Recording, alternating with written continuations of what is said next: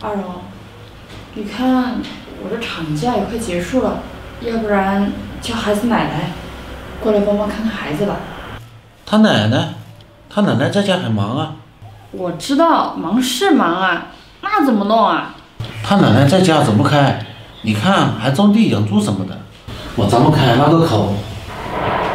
那要不我打个电话问问吧。那也不能我光在家带孩子，不出去挣钱啊。我打个电话。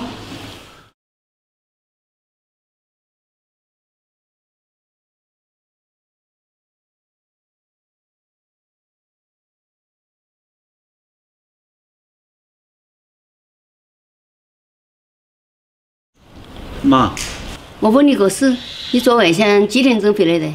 昨天晚上我和朋友在外面喝酒，什么时候回来的我也忘记了。或者什么时候？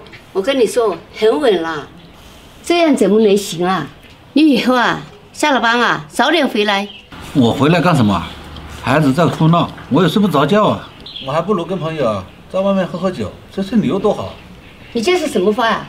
你看你媳妇啊，人家啊，她还要上班，回来呀、还要照顾孩子，只顾在外面玩。我跟你说啊，以后啊，不许在外面回来太晚。以后啊，早点回来，帮你媳妇干点活。哦。你发工资了吗？啊，发了。那工资卡嘞？在我这。给我，快点拿出来啊！不行。快点嘞，拿过来。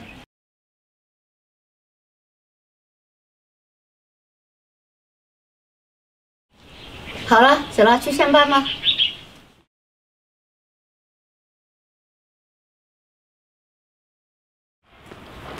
妈，你去上班啊？来，等一下，我跟你说个事。什么事啊？孩子睡了，你把他放床上就行了。没事，把卡拿着。妈，这不是阿荣的工资卡吗？怎么在你这儿啊？是啊，你拿着吧。往后阿荣问他要钱，要他问你要。男人啊，以后要好好管着点。你看他回来那么晚，以后啊，该管的管，该骂的骂。以后有妈帮你撑腰，拿着啊，去买点好衣服，好好打扮打扮。生了孩子啊，也要好好打扮打扮。妈，我这样可以吗？可以。那我先去上班了。好，去上班啊，路上注意安全了。行。下完班啊，该玩的就玩，不要赶着回家。有妈在家里帮你看孩子嘞。妈，那我先走了。行，去吧。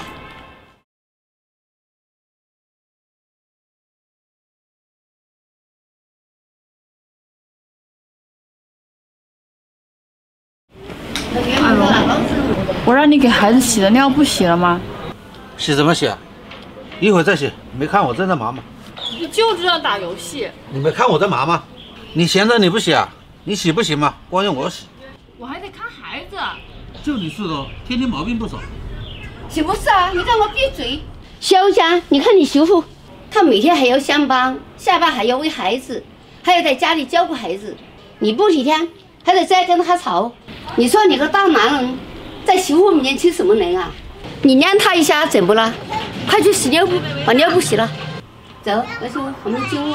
妈，我是你儿子。人家都说婆婆和儿媳妇是天敌，我怎么看你们俩相处得那么好？我成了外人了。儿子啊，妈把家里的农活全部放下，过来给你们带孩子。你知道为什么吗？就因为你们娘啊，刚刚成立一个家庭，因为你们娘啊要忙事业、忙工作，妈啊过来帮帮你们。我为什么要站在儿媳妇这一边啊？你想想，儿子啊，儿媳妇啊那么远嫁到我们家，如果你们俩啊吵架的时候，我和儿媳妇不站在一起，站在你那边的话，这样儿媳妇会多寒心啊！你是妈生的，难道妈不疼你吗？但是妈不能这样做，我不能寒了儿媳妇的心。儿子啊，等妈老了以后啊，还是靠儿媳妇给我送碗饭啊。妈，我也能给你顿饭。你呀，还有家，还有事业，还有儿子，你要忙事业、家庭，你哪管得上妈呀？你明白了吗？我明白了，妈。来，把孩子给我。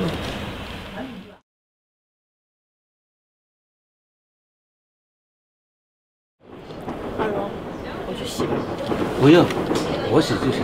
你挺累的，休息休息。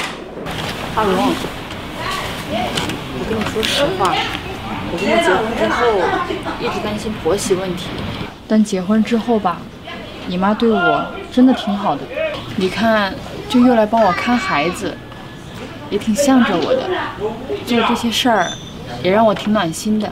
阿荣，你放心吧，等咱妈老了以后，我一定好好孝顺她。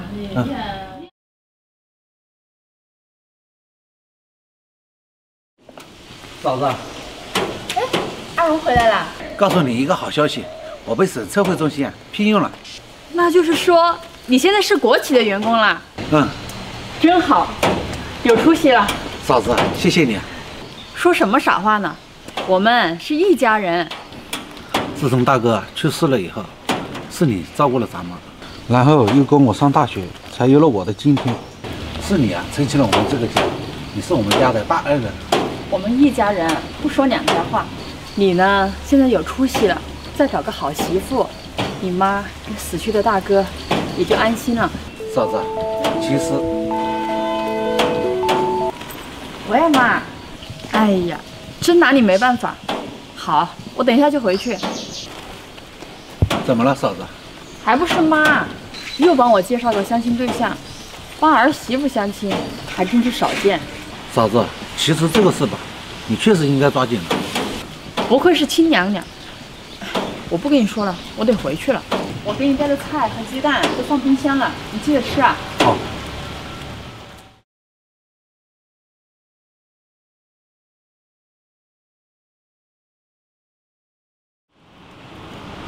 喂，妈，我到门口了。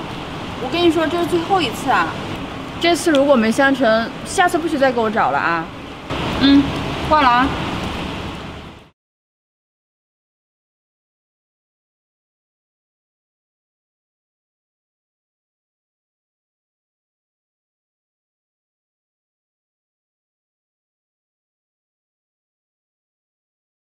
嫂子，阿荣，你怎么在这儿啊？我是来相亲的。那姑娘在哪儿呢？嫂子帮你把把关。嫂子，其实我是来跟你相亲的。什么？开什么玩笑？我没有开玩笑，你不信的话可以打电话问妈。我可是你嫂子啊，我比你大，还没有文化。嫂子，你才比我大3岁，你没文化，可以培养了我这么个研究生啊。这样传出去啊，会被别人笑话死。嫂子，自从大哥去世了以后，你守了10年的活寡，你本来可以再嫁的，但是你没那样做。那时候我还小，妈身体也不好，是你照顾妈，又跟我上大学和读研，这么大的恩情我怎么还？我只有娶你。你如果是为了报恩才娶我，大可不必这样。大家都是一家人，谈什么报恩不报恩啊？嫂子，其实也不完全是报恩。我们相处都10年了，我发现我自己慢慢爱上你了。我能感觉得出来，你对我也是有感觉的。这都什么事儿啊？嫂子，不，小宁，别人爱怎么说就怎么说，这又不是什么伤天害理的事。你要是不说话，我就当你默认了。走，回家告诉咱妈去。